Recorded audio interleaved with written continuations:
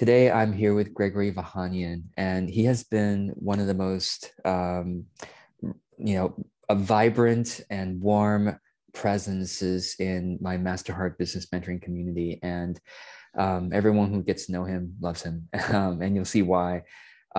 Gregory, let me just first of all welcome you, and I'd love for you to introduce yourself as we practiced a lot in the MasterHeart group, all of us introducing ourselves. But go ahead, please.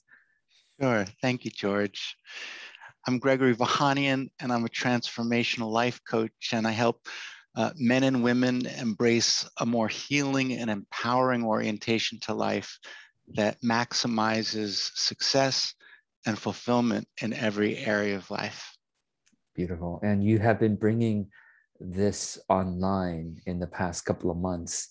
And so the first question I have for you, and this is for those who are watching, kind of following along this series called Progress and Learning or Progress Interviews, where I think they're going to take from this some encouragement to grow their presence online, especially in their business. So before the last couple of months, I mean, you weren't creating content for one. Is that right? Like tell me about the journey of your growth in the past few months for creating. Sure. And I'd like to frame that it wasn't that I wasn't creating content, because I was, but not with the rhythm, fluency, or abundance, and also with a sort of a different mindset. My heart and my consciousness is always about service. And what I have found is in the recent years, I also design and facilitate workshops for men and women. A signature workshop of mine being Embracing Authentic Masculinity, which is a men's support group series. And I found that when I'm offering a workshop, I would create content, for example, for people who missed one of the evenings. I don't want them to miss the whole theme. So I'd create a video that would be available to them if they missed. So, and then on occasion, I would just be inspired and say, you know what, this is really good. I want to share this with someone. But it was very sporadic. And it really was more about an intention, of course, to serve, but also in like full transparency, with an idea, with my sort of naivete and immaturity around marketing, with an idea of hoping for a conversion. And that never felt totally clean, even though the content is valuable, and even though my intention is to serve. There was a part of me that, in all honesty, frequently had attachment to the outcome. And I was, even though the content stands alone as valuable and I got very positive feedback, I came to a point inside myself where I thought, I'm not comfortable with the different marketing strategies that I see. And I saw you showing up. I looked up authentic marketing, and I saw you demonstrating really my highest values and highest and best practices that were aligned for me, along the lines of the consistency, the generosity of spirit. And even though I hadn't heard it from you yet, I sensed there's no attachment.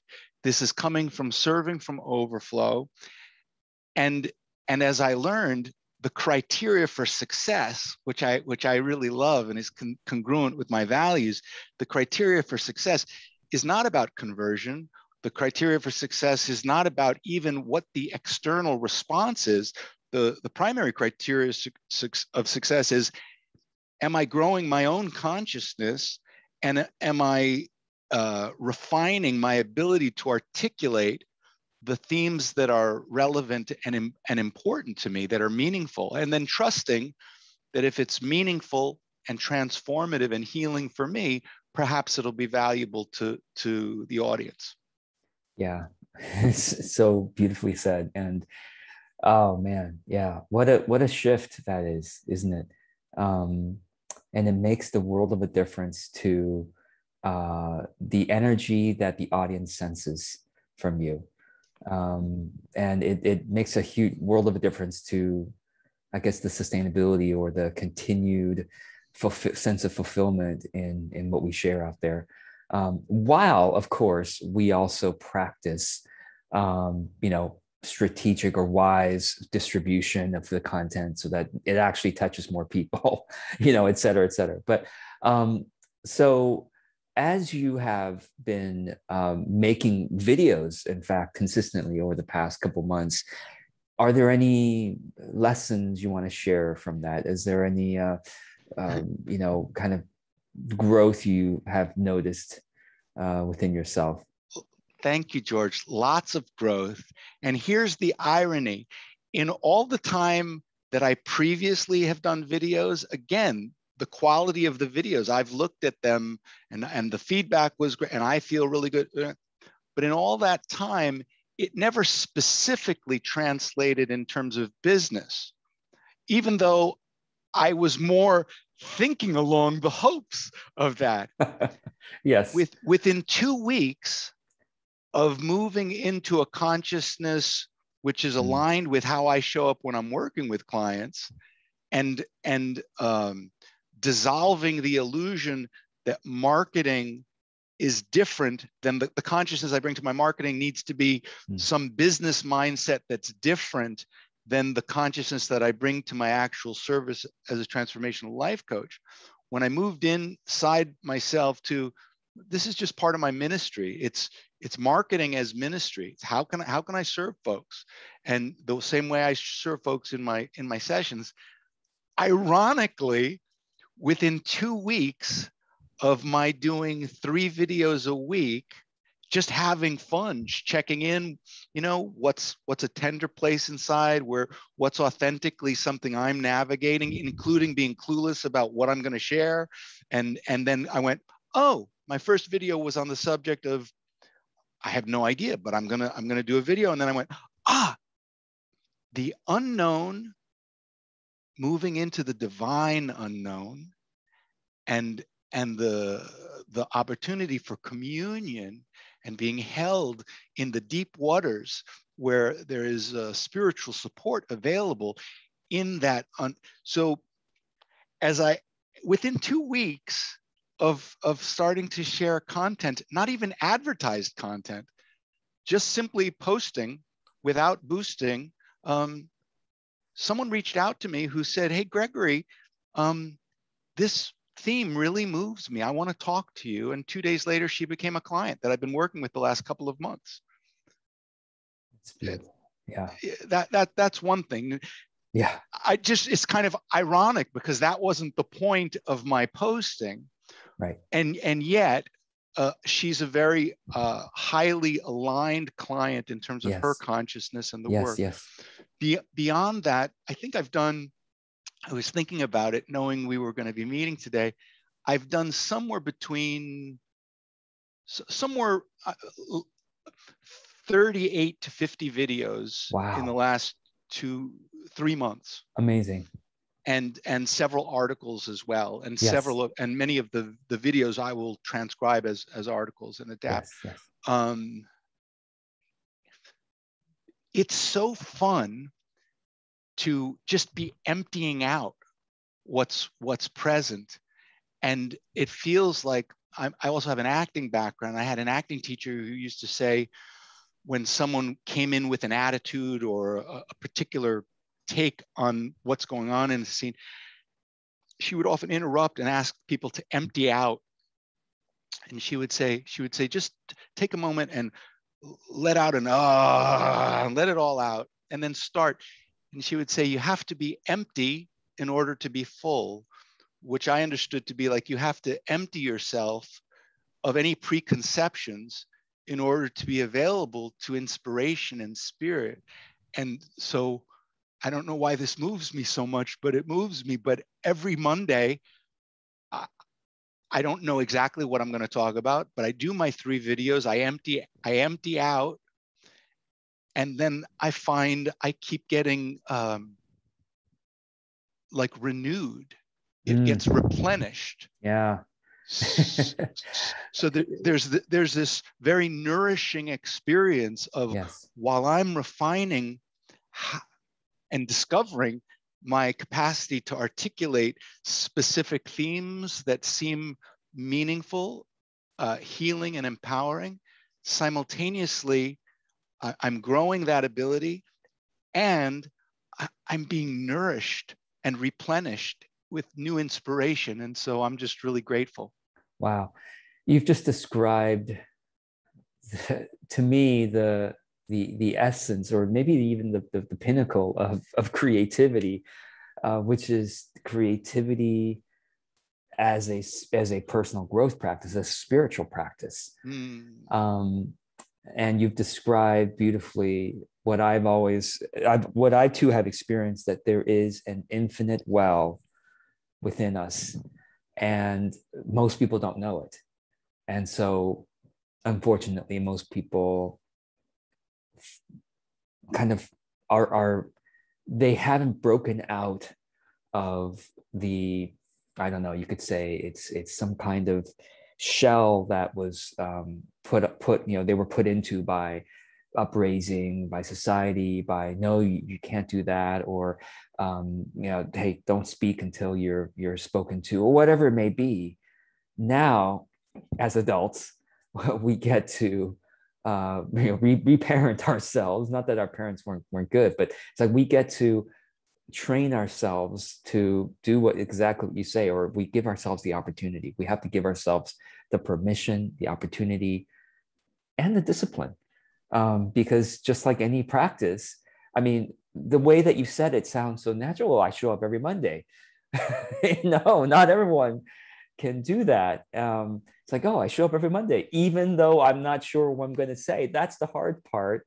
So, how do you, and for those who are listening and wondering, well, yeah, I'd love to also be consistently creating or in front of my audience. Hopefully, at this point in the conversation, people have been reminded again of the value of showing up and creating, even without the attachment to some marketing outcome. Oh, it must some I must get this many likes, or I must get these inquiries as a result. But showing up as a spiritual practice, as a creativity practice. So how have you been able to find that discipline, or to develop that consistency? Like, any kind of insight or encouragement there for that? Sure. I was speaking to someone yesterday, and they coined a phrase that just came to them that seems appropriate.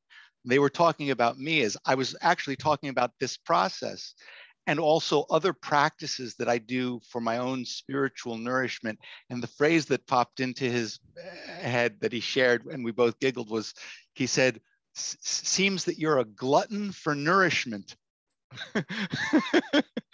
That's a good one. Yes, that's a Yeah, good thing to be glutton for. yeah, yeah. For And deep, kind of spiritual nourishment. Yeah, yes, totally. yes. And so for me, there are certain things, like I would redefine, as I often do when I'm working with folks and who are navigating territory around discipline. The same, I say it because it's my own experience, that I used to hold discipline as something like with a stick. Discipline, and there's going to be punishment or repercussions if you don't. And over the years, probably the last 20 years or so, what I've come to embrace is the connection between discipline and discipleship. And the notion that discipline is to be disciplined means to be a disciple of whatever it is one is committed to. So if I'm really a student, if I'm a devotee of my own unfolding consciousness, I'm pretty ruthless in a good way about, no, I'm going to stay the course. And there are certain things, if they're aligned with my highest values and the sharing of, of, of my innate gifts and what I'm called to share, then I feel like there are certain things that there are intentions, there are commitments, and then there are what I would call inviolate agreements. It means this is not a casual thing. This is not a well-meaning intention. This is not a maybe if. Everything gets scheduled around this. This is going to happen one way or another, because that's what I'm here for. And so one of the things that I'm really grateful for, and I imagine you can see I'm moved and filled by it. It's One of the beautiful. things that I'm so grateful. I'm moved based on what is touching you and what's pouring forth here. Well, one of the things that I'm so grateful with that connects to all of this is your model, George, of the 3 stages. Mm. Because the thing you were describing before that seems to undermine, at least in my own experience and my perception working with folks, a lot of people's process is those early life experiences where we get into conditioned storytelling about a right way to do something and a wrong way to do something. And the last thing in the world any of us want to feel is the pain or the shame associated with unresolved bumping into owies of feeling like we did something wrong. Like, why would I create? Why would I document, as you put it? Why would I share anything authentically if I risk not being received? But what I have found is that you created, observed, and then codified, and now share with us this beautiful model, which is an iterative model of stage 1. Is it okay to do a quick? Absolutely, yeah. Stage 1, being approached very casually, Yeah. light touch, not a lot of time and energy put into the preparation, whatever is personal, resonant, and authentic to one's own experience, and just, looking at it almost as if it's public journaling, even, where it's just, I want to have a record of this observation of something that happened over the weekend where I had an insight that I know was valuable to me, and maybe it'll be valuable to someone else, but that's not the point. The point is, let me anchor this as a way of being sure that I'm both anchoring it now, and that in the weeks to come, I'll still be able to harvest the richness of what this is. And if it feels as nourishing to me as it does, I need to just trust there's got to be at least one other person out there who it's going to resonate with. So that stage 1 with a light touch, it gets past our ego defense, which might procrastinate or delay out of its doing its job to preserve status quo, keeping us in our comfort zone and staying out of the danger of having some idealized self-concept challenged that we weren't man enough or strong enough or together enough, capable enough to do something worthwhile or valuable. So that stage 1 with the light touch is, to me, ingenious. And on a personal level, that in and of itself, if that was the only thing that I got working with you, it would have been worthwhile, because that created an invitation to just show up on a regular basis and have fun and know, you know what, it doesn't even have to, not only does it not have to be perfect, it doesn't even have to be good. It just has to be, it just has to be authentic. Yeah. It needs to be honoring the moment and kind of your state in the moment. And I'm actually, for example, I'm really glad that a lot of my stage 1 stuff is still out there. Of course, people, if they want to delete stage 1 things, they can. It's okay. But I think it is a historical record of our development. And the way that you said it also reminds me of this idea. I think we both have this kind of belief that the internet can be a community. I mean, like the world is now connected so easily and quickly through content that we post online.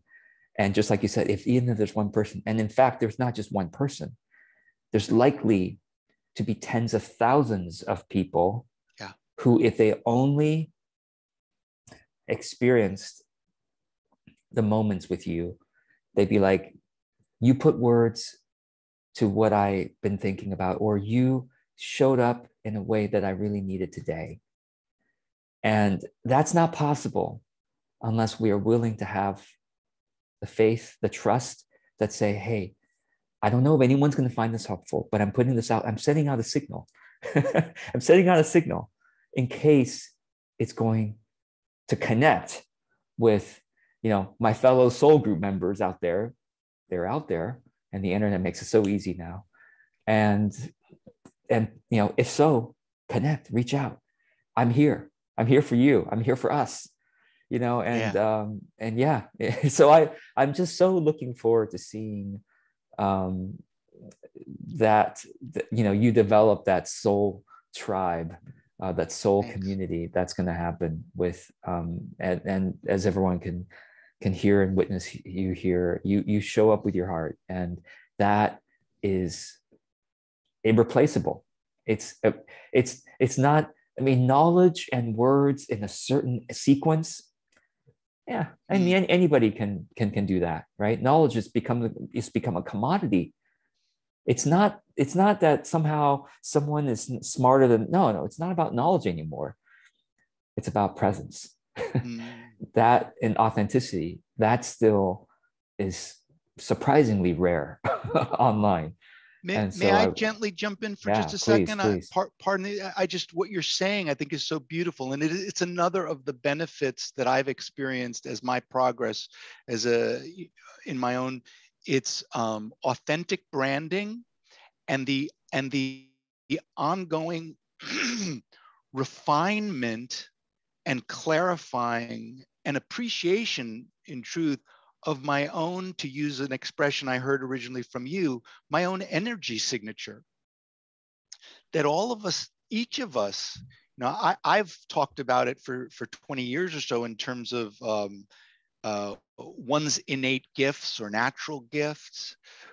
And I've thought of presence, of course, but you use this expression energy signature. And that's it. It's like, how is it that we sit down with someone or we cross paths with someone, and in an instant we recognize whatever that frequency is of the energy that they embody and radiate.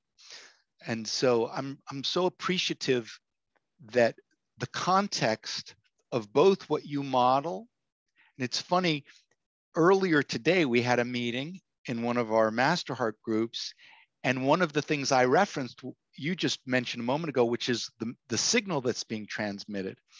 And I said to the person I was partnered with how much I appreciate the clarity and authenticity of the signature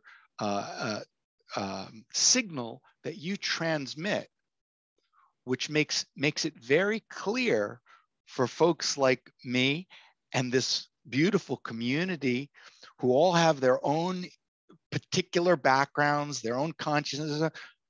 At the same time, with all the uniqueness of everyone's signature, there is this resonant, shared sense of leading from the heart.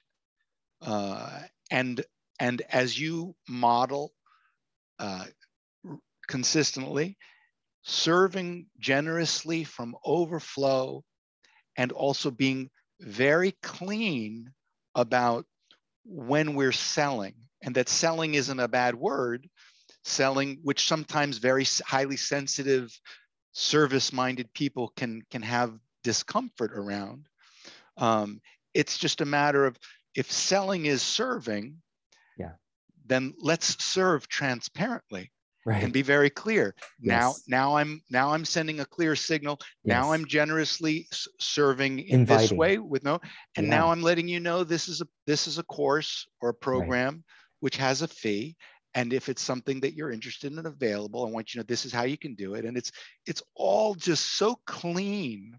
Yeah. And it's a partnership too. It's like when people have connected with your energy signature, they are open to invitation into partnership.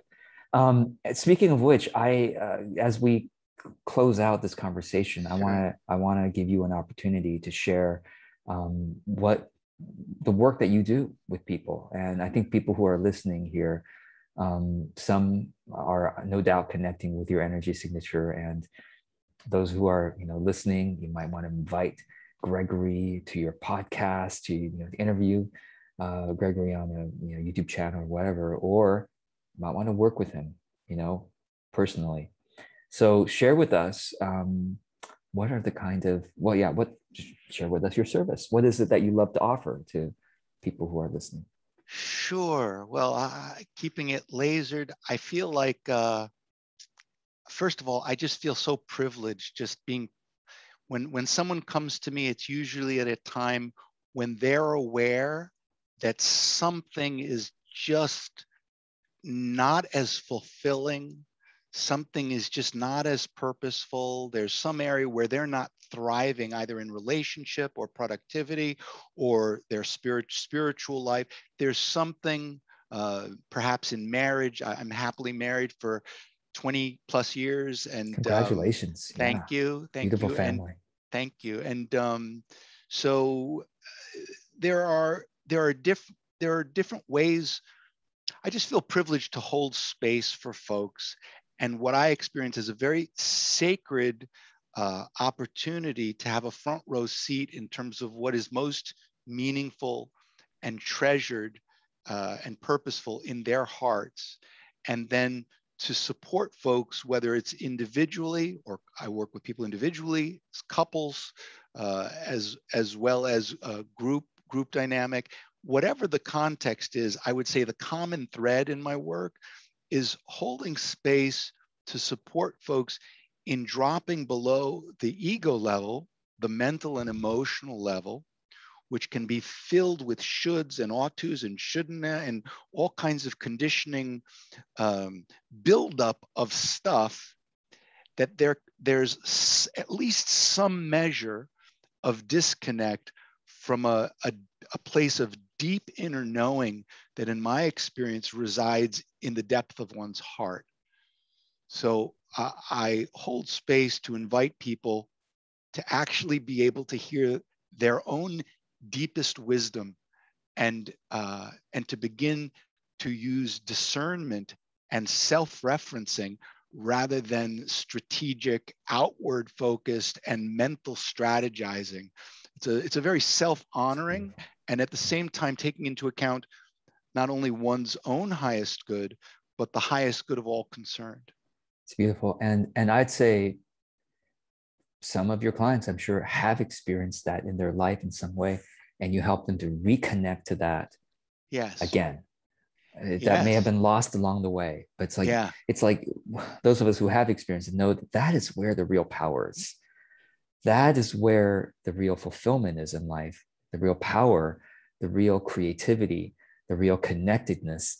It's like that's where the good stuff is. Yeah. And I'm grateful that you are available, yet you're there to help others reconnect to that, because that's everything. So Thank you. yeah. Last quick laser thing. It's also similar in a way to what I see you doing with the all of us in the MasterHeart community, which is whether somebody's been in for 2 months or 2 years or 5 years, it's an iterative process. So Yeah. even if someone is deeply connected, Mm-hmm. there's still another Yeah. level of Yes. initiation and ushering forward Yes. into that greater awakening. Yeah. Yeah, I mean the beauty and the awesomeness, I think, of reality, of consciousness, is that it is, yeah, like you said, it's an iterative process of growth that there's just layer after layer after layer. I mean, I don't think any of us are even touching what's possible even. I mean, Mm. but certainly what you help people do is to find the depth, the deepness and the Mm. richness and the power there. And so thank you for that Thank work. you, George.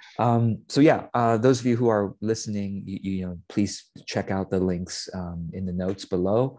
And Gregory, you could just say it for those who you want to just type it real quick. What's the website? Sure. GregoryVahanian.com is my website, and online, if you're on Facebook, feel free to check out. I've got lots of videos on Gregory Yeah. Vahanian coaching on Facebook. So Gregory is just spelled like usual, Gregory, and then Vahanian is spelled Vahanian.